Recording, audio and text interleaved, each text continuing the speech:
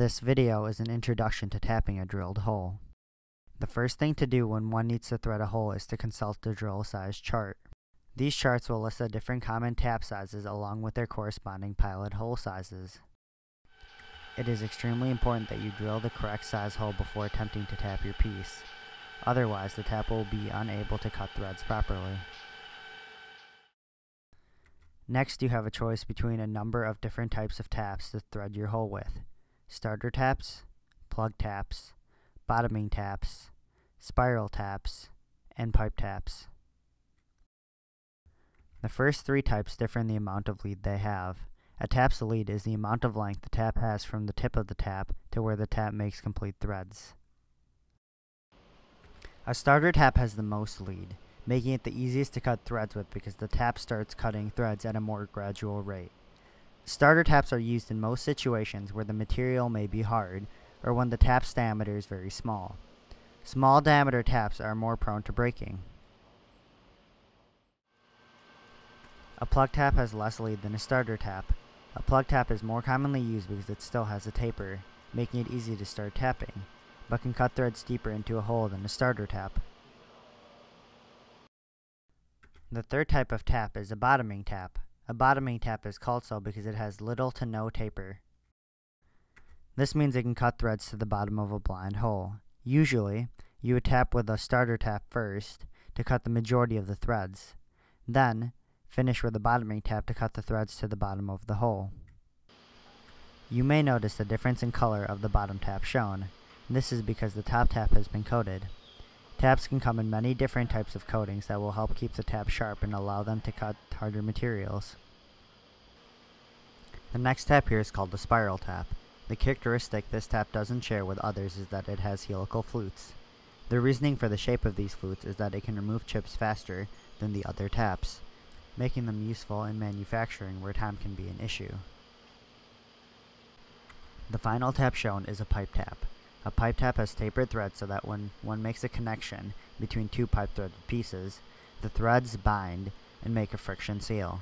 This is very useful when one doesn't want to lose pressure or fluid between connections. To actually tap your hole, you have a few options. The first and simplest way is using a tap block. When you have properly drilled your pilot hole, put your tap in a tap handle and grab a tap block. Place your piece in a vise so that there is room for the tap to come out of the other side of the hole. Set the tap block on your piece and find the smallest hole the tap can fit in. With the tap through the tap block, place the tip of your tap in your drilled hole and securely hold the tap block to your piece. Now you can begin tapping. Make sure to oil your tap before cutting threads, unless your material is plastic. For right-handed threads, which are most common, turn the tap 1.5 turns in a clockwise direction to cut threads, then 1/2 turn in a counterclockwise direction to break the chip. This helps to reduce the chance of breaking the tap. If you do this while holding the tap block firmly to your piece, the threads will be cut in line with the hole. Repeat this until you have tapped to the desired depth. You can also use our tapping station in the shop to tap more accurately. Use the same 1.5 clockwise and 1 counterclockwise cutting convention as previously mentioned. Don't forget to oil before tapping. For the most accurate tapping methods, you will use either the lathe or mill. On the lathe, after you have drilled the proper pilot hole, place either a live or dead center in the tailstock. Position the tailstock so that the tap, in the tap handle, just fits between your part and the tip of the live center. Put the lathe into low gear so that the chuck doesn't spin while tapping. Oil the tap and place its tip in the pilot hole. Advance the tailstock spindle so that the tip of the live center is in the divot on top of the tap handle. By doing this, you are making sure that the tap is parallel with the hole center. Do not apply pressure with the live center. Just advance it as you tap deeper to keep the tap in line with the spindle.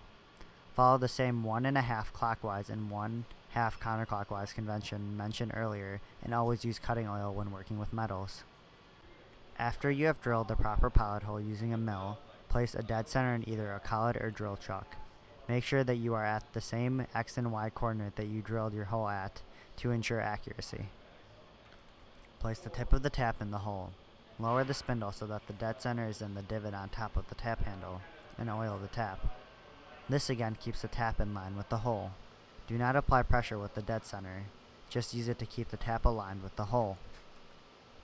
Follow the same 1.5 clockwise, 1/2 counterclockwise convention explained earlier to cut the threads. Congratulations! Now you have a properly tapped hole.